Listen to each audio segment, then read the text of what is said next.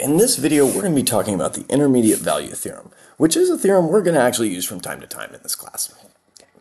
And what it says is that if we've got a continuous function on a closed interval, it's going to hit all of the values between f of a and f of b, so to speak. So if I've got a function, let me just draw a picture here. If I've got a function that on the interval from 0 to 1, so let's put 1 there, it's going continuously from 5 down to 3. Looks like it's not drawn to scale. It must mean I've passed through 4 at some point, right? If this is y equals 4 right there, okay, if the function's continuous, I'm going to have to cross through that eventually, right? So in terms of these examples, these are kind of just like some more introductory examples, but then I'll also show you how we're going to use the formula and the occasional show that type question. So if f is a continuous function, what's the minimum possible number of x-intercepts on its graph? Well, I might need to remind you that an x-intercept is a place where y equals 0. So this is where f of x equals 0. I'm just going to kind of put a little star where I see that there's got to be a 0. Okay, obviously there's one right there.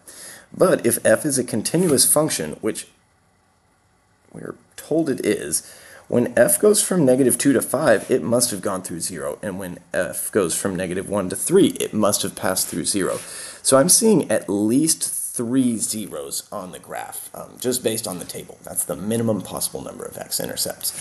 And then if g is continuous on the interval 0 to 2, what values of b guarantee 2 solutions to g of x equals 3 on the interval 0 to 2? I think this is one I might draw a picture of. It's really easy to see if you draw a picture. Okay, so what I'm going to need to do is mark 2, 0 is kind of already marked, and so I'm going from 8 down to 5. Might also mark 3, because that's something we're interested in. Alright, so I'm going from 8, 1 is b, so we don't know that yet, and then 2 is 5. So if I'm wanting to make sure that I've got 2 solutions, I've got to cross that red line twice. And so that would be guaranteed to happen because g is continuous on the interval 0 to 2, provided that g of 1 was somewhere below that red line. So I'm just going to need to say, okay, this value of b needs to be less than 3. As long as b is strictly less than 3, we will guarantee 2 solutions to the equation g of x equals 3 on the interval 0 to 2.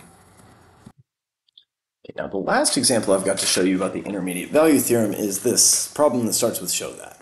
And this is not really going to be that common of a type of question. Now they will ask in free response sometimes like, must there be a solution? And so I guess, you need training on how to respond to this question. But this is not the type of thing you're going to be asked to do on a write-out question, say on a free response section of a test for quite a while, right? We're going to stick with multiple choice at the beginning, get familiar with that, and then, start to justify our answers more and more as the year goes on.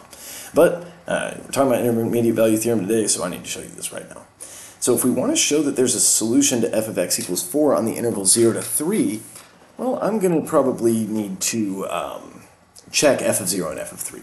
So I'm going to plug in 0 to f, and I'm going to get -2. And then I'm going to plug in 3 to f, and I'm going to get 3 to the third minus 3 to the 2 plus 3 minus 2.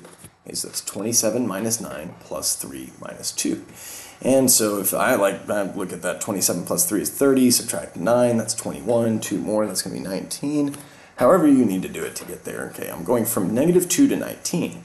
And what's relevant about -2 and 19 is that -2 is less than 4 and 19 is greater than 4. So we are going to need to point that out. Okay, so I'm going to say -2 is less than 4, 19 is greater than 4. But then there's the other thing that we have to check to make sure. We need to know that f is continuous.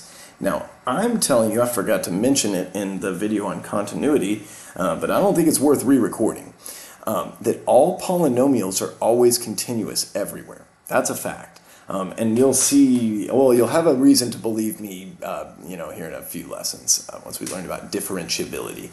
But for now, we've got f is continuous, and f went from less than 4 to greater than 4, so that is going to be enough to show that, yes, f must equal 4 somewhere between 0 and 3. And specifically, I can say that it's going to be in the open interval 0 to 3, like not including 0 or 3, because I just checked x equals 0 and x equals 3, and neither of those x values gave me an output of 4. Okay, so I think, you know, with all of those examples and a clear statement of the theorem, that's really all you need to hear from me.